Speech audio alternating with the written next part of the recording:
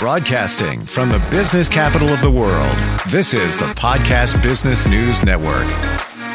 It's kind of funny how things from the past come back, or we realize how beneficial they were. Hey, styles come back.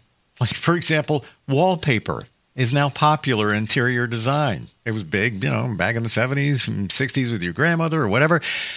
Even fashion, bell bottoms are back. That was the 70s. Well, what about herbal medicine? It's having a thing now, but interestingly, this plant-type medicine is where our current medicine came from. And now more and more people are looking at a more holistic way of life when it comes to remedies. We're going to look at that. Herbals and how it can support you and what it all means. She is somebody that's got insight in all of this. Here's the difference. Intuitive insight. She's a medical intuitive. And we're going to talk with her once again. Dr. Gloria Warren, our professional of the year, is back. Hey, how you doing? I'm doing well. Yourself? You're fantastic. And great. When we say intuitive, what are we talking here? You are somebody that can help give insight through your intuition into somebody's medical situation.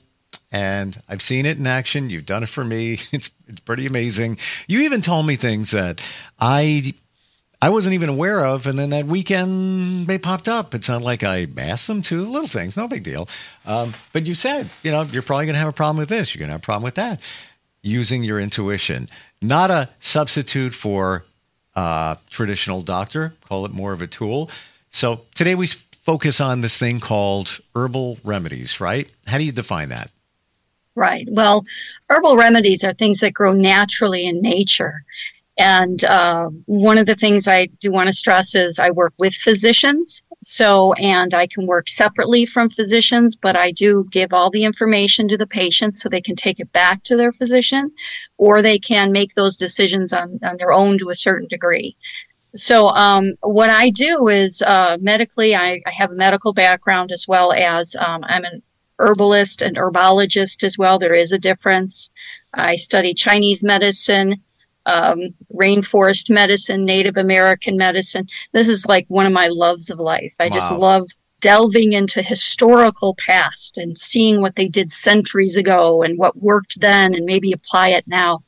Things are wonderful. But a simple thing people can work on themselves is herbalism. And being an herbalist and herbologist is a step further than an herbalist, but anyone can begin learning about being an herbalist by studying natural medicines in nature. So in a simple thing, aspirin derivative from the willow bark. Native Americans would take the willow bark and simmer it and boil it and then drink the liquid, which then the compounds they needed were in the liquid.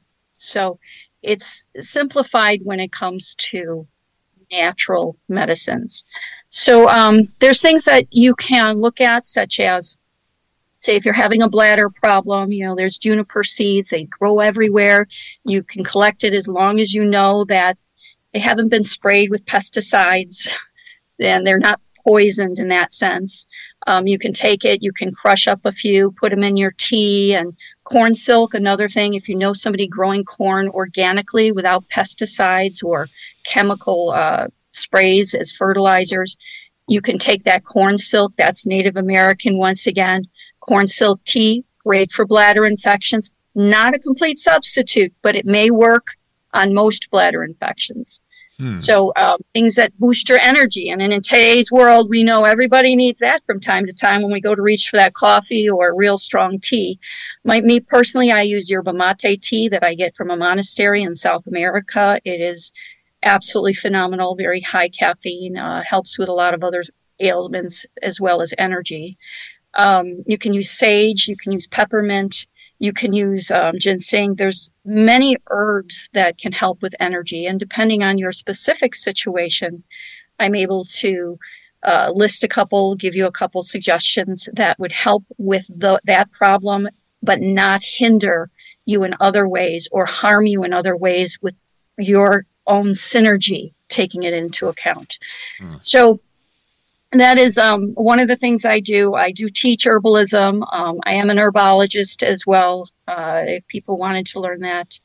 But my main goal here with all this historical research I do, it's based on historical writings, also based on a lot of nowadays medical research that they've done on these types of natural alternatives, and with positive results. So, I mean, if anyone wanted to know a link, I can send you a link that will show you some of those medical research studies, clinical studies with positive effects from different things from gotu kola and dandelion root and walnut husk, things that I actually grow on my own on my land here for medicine, to make tinctures and that type of thing.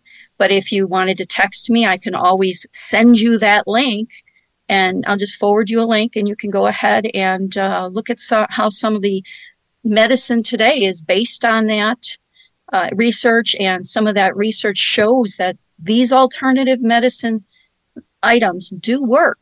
Many extensive studies on garlic even, and things that you know, sometimes you go on Wikipedia and they'll say, oh, alternative medicine doesn't work. Well, yes, it does, and clinical studies have proved it.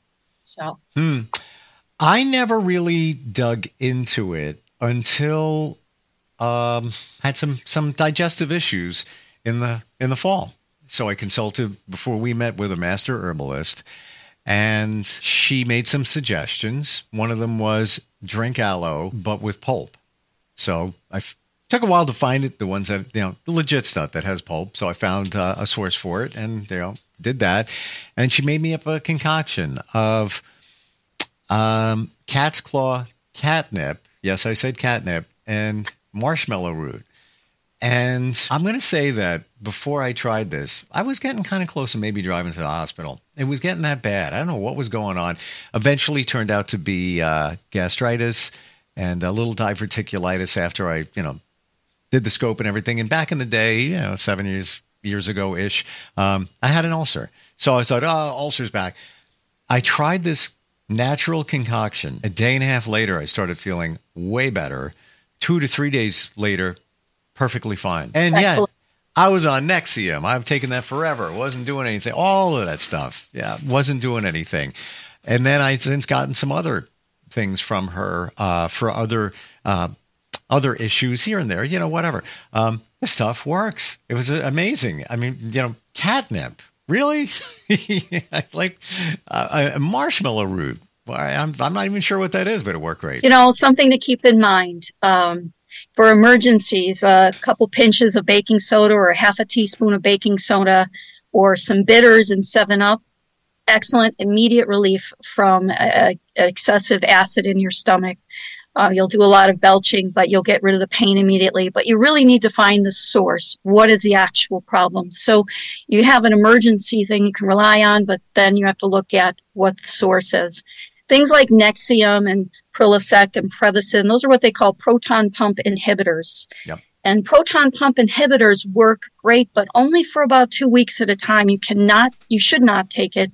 The American Cardiology Association has even stated that only if blood is involved, because it can lead to heart failure in long-term use. So whether it's children taking it, or a lot of the trends are children, and it's sad to see, because really they need to look at and see what is the root cause of that problem. So, there's a place for it in Western medicine, because let me tell you, if you have to go on it for a couple of weeks, it really does help. But I like to stick to more of a natural situation. I have been on a proton pump inhibitor previously, and it did its job, under the oversight of my physician. We decided it was the best thing for me at the time, and it was. But in the pinch, a pinch of baking soda works great. We don't realize it. Yeah. Because something simple. We've been programmed to go to the pharmacy and reach for something because we think that's the best. But I'm going to say here that, those medical professionals that we put up on a pedestal, they have a place. Many are great, but doesn't mean they have all the answers. It doesn't. Nobody does. Nobody does. Right. It's all a balance. You know who has the answer? Us. We know our body Right. better than anybody else. And Your intuition. your intuition. So, if you're feeling something, you're probably right about it. But of course, we gravitate in other directions because we've been programmed that way. I want the proton pump inhibitor. I want to go to that for a moment. Somebody told me, and the reason we take those is to inhibit the production of acid in our stomachs. Mm-hmm. Somebody told me that is, I want to say pretty proficient in digestion, told me that that's not what's going on. You don't have enough acid in your stomach, and people are taking this. And depending on the cause, the root cause.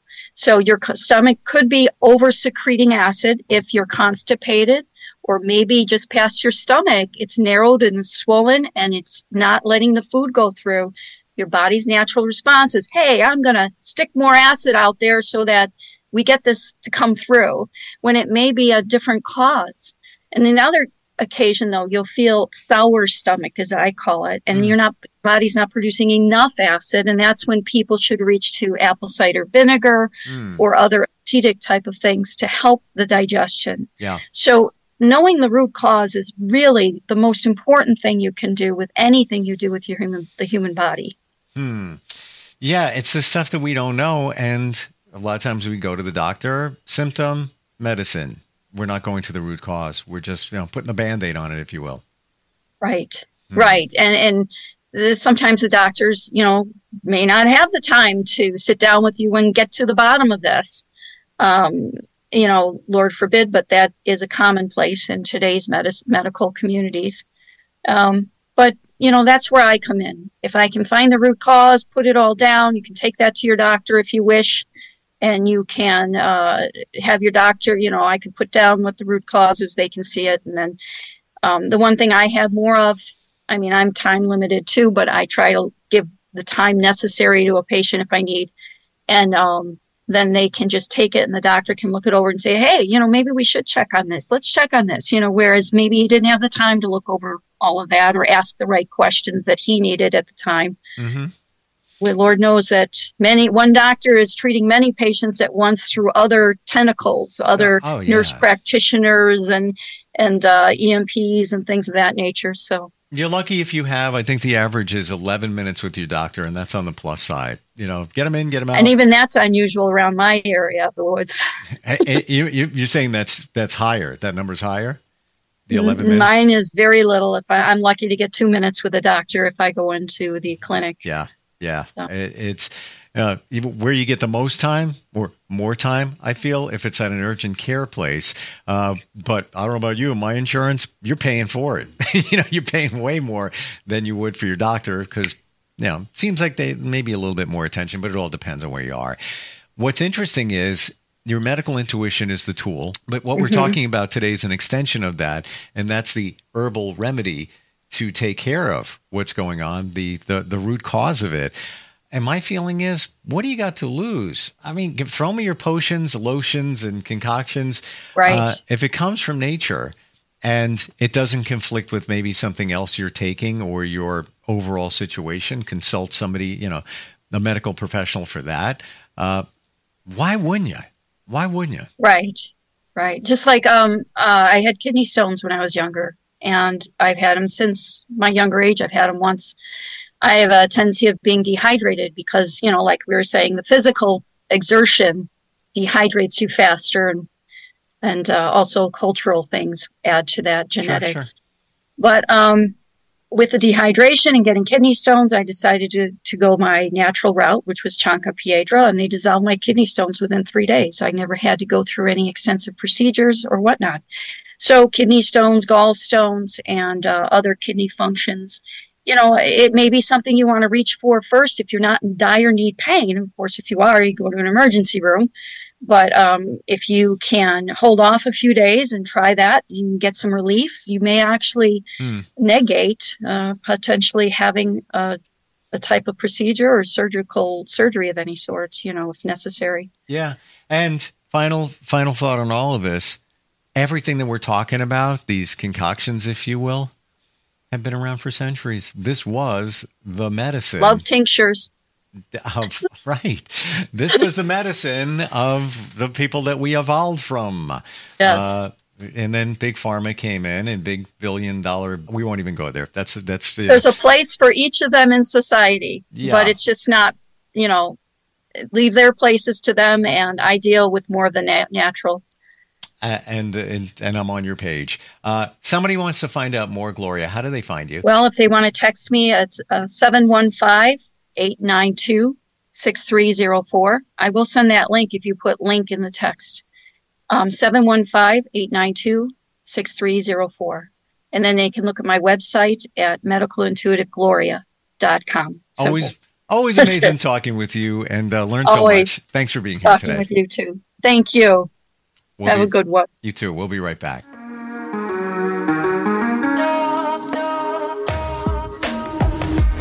Broadcasting from the business capital of the world, this is the Podcast Business News Network.